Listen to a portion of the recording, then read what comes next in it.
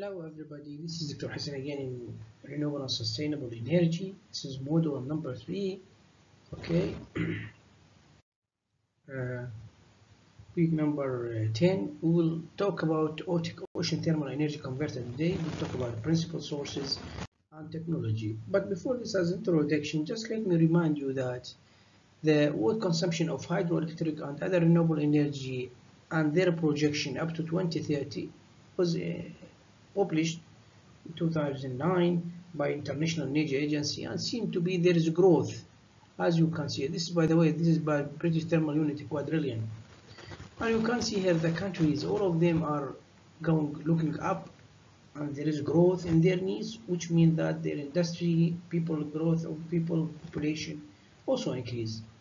And for these countries, if we look to them, energy consumption, there is, we will find that there is a portfolio for energy, but it's not only for consumption, actually for production also. We can see that there is coal, natural gas, petroleum, and other sources, especially in renewable energy. But this is in 2006. Okay, today when we talk about 2021, we will see that these other, let me say, sources get increased, improved, especially renewable. Hydro is one of them, or let me say energy in water and ocean is one of them. And we already discussed the hydropower using dam, as you can see here in this way. Okay, here using dam or using wave or tidal power, which is at the end kinetic energy movement. Okay, and there is in front of potential energy, where we use as example here. We can use as example solar thermal, or let me say thermal energy, or using fossil fuel, or using renewable energy. Now, how much energy available in these ocean sources? We have in the range of 8,000 to 80,000 terawatt hour per year for wave. For tidal, we have less, which is around 800 terawatt hour a year. And for salinity, radiant energy, we have around 2,000, talking about dam and others. And 10,000 around terawatt hour is coming from ocean thermal energy converter. Okay, which is huge. I'm talking about here about terawatt. Now, the idea of using ocean thermal energy converter is very simple. It's talking about, since we have oceans and water cover around 70% and above from our planet, which is the highest collector, solar collector available on our planet, and there is temperature difference between the surface, and if we go deeply down in the water, this difference in temperature, we can utilize it in a converter and generate a huge amount of energy, electricity as example. Okay, you may say, okay, this difference in temperature, you're talking about 80 or to 40, or let me say 20 Celsius to 5 Celsius. From where we got cold water? Cold water coming from natural, from nature. We know that the pole there is ice and get melted, which is cold, and it's rotated going to the direction of equator. It's let me say natural thermosiphon occurs in the planet. As you can see here, you can see the cold water and return back to this is thermosiphon. Now, in Arctic power plants, we need heat sink, which is the energy taken from, or the temperature of the surface of the water, and heat sink, where we have cold water taken from down deep in the ocean. This technology is not new. It's old technology and get improved with time. I will show in the next slides how old is this technology. But still to today, we have two challenges needs to face. These are the design and the economic feasibility of the system. Now, the idea started in here. Okay, here talking about more than 100 years back, and get improved with time. Okay, this is show you a small systems 4 mega. Okay, long time back, more than 50 years back, and this is how it looked on the top of the surface of the water. Most of the system will be under the Now, you may say, okay, what takes so long? What takes so long for this technology to be spread? Few points. We can summarize them in the independency is not urgent for many countries. Global warming is not seriously taken. Otherwise, if it's taken, this one will be one of the options to solve the global warming. And oil prices still, even if it is increased, but still to today it is cheap and available and provided by many countries. And it's a new technology. Still, people are not know about it, and they didn't work with it.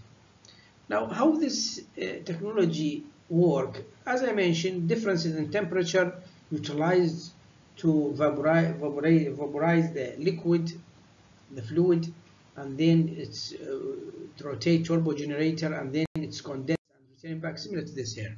As you can see here, this is the boiler, and heat taken here to heat up the fluid to vaporize it from the surface of the water of the ocean. This is turbine, this is generator, we generate electricity.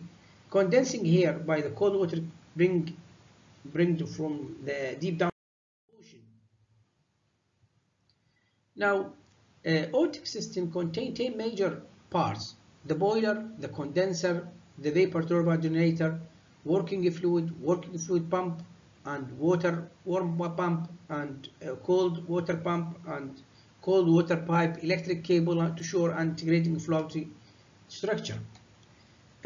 Now, these systems, most of them is below the surface of the water, and we produce a huge amount of energy.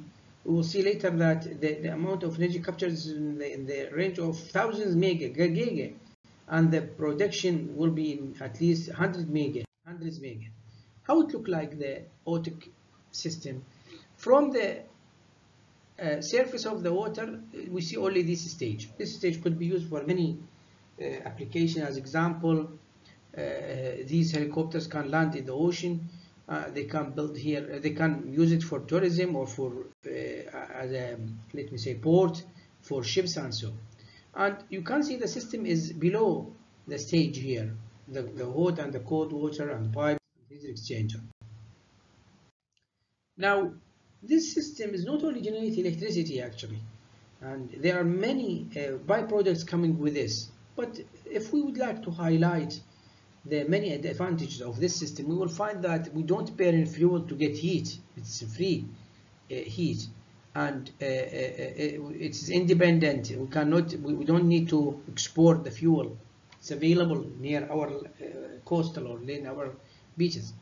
And also it's increased the fishing, produce the fresh water. This is a huge amount of energy source, and it's to produce many byproducts. As example, it's to produce hydrogen fuel, methanol, ammonia for fertilizer, and many other, as you can see here in this figure, many other byproducts coming from the system. This table shows you some of the potential of byproducts coming from the system for 100 megawatt system. You can see we're talking about electricity, oxygen, hydrogen, ammonia, methanol, fresh water, and fishes.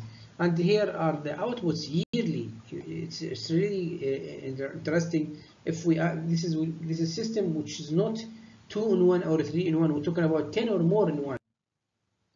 Now, this system also mentioned in the study by Authority of Electricity Regulation in 2008 and 2019.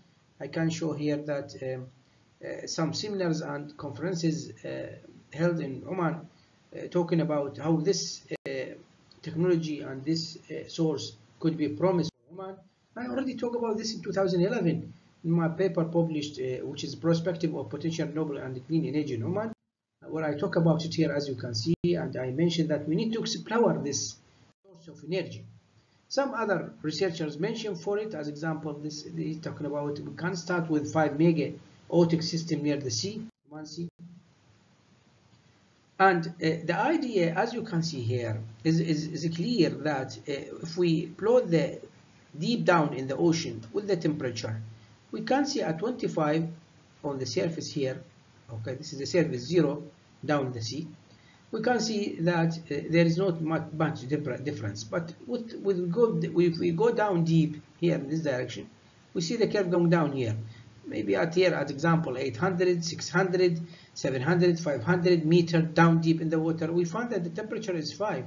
So 25 minus 5, we're talking about 20 Celsius, which is enough to be used for otic system. As I mentioned, we have hot reservoir, we have cold reservoir. The difference, the heat flow from here and here, the difference between them will produce the energy output. But this system, thermal system, is related to Carnot efficiency.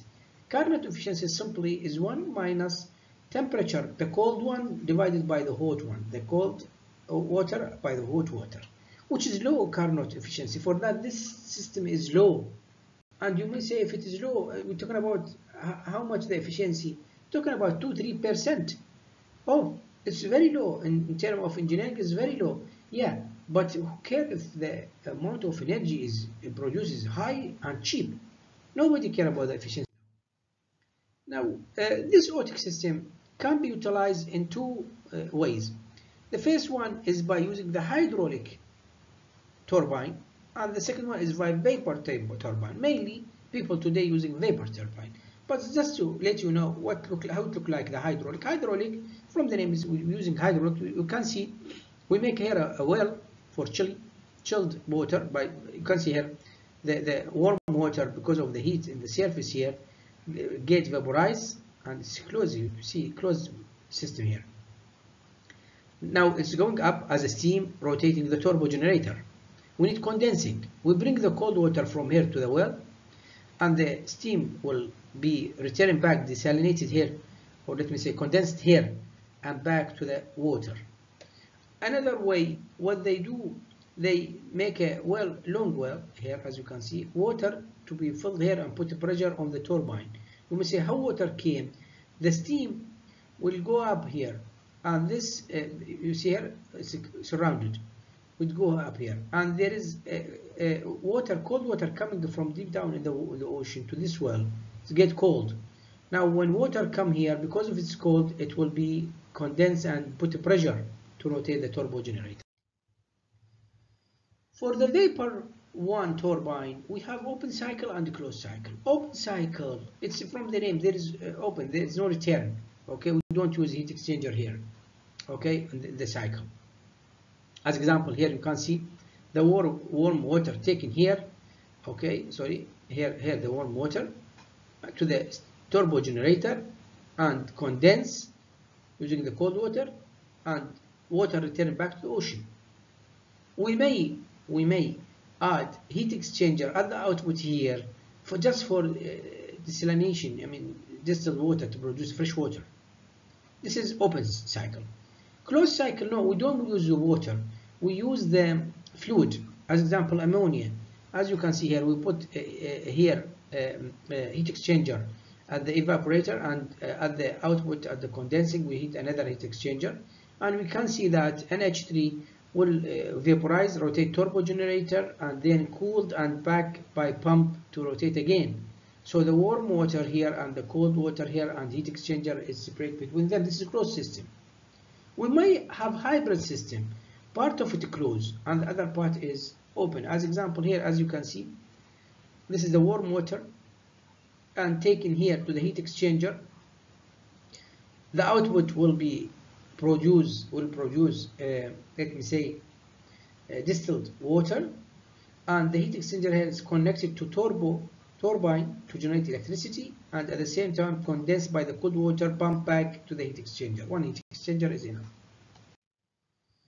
These are the two systems. As you can see here, we don't have in this system the otic system open one. We have only hot and cold water, and there is no heat exchanger, while here we can see there is heat exchanger here and here for the hot and the cold water. And the steps is power input to the pump to start, and then fluid pumps pressurize and pushes working fluid to evaporator, and then heat addition from the hot water source used to evaporate the working fluid within the heat exchanger, and after that expanding vapor drive to turbo electricity to produce electricity by the generator. Then heat extracted from the cold water sink by condensing, where the cold water bring down deep in the ocean, and cycle begin again and return back. This is how it look like in a photo, one photo. Now, for Carnot efficiency, I mentioned for Carnot efficiency, we know that the mechanical and electrical are noble form of energy, okay? No enthalpy, okay? While when we talk about heat, no, there's a huge amount of losses coming because of heat. Now here, as you can see, we have heat in thermal energy coming from the surface of the water, and heat out when we condense, or let me call it rejected energy.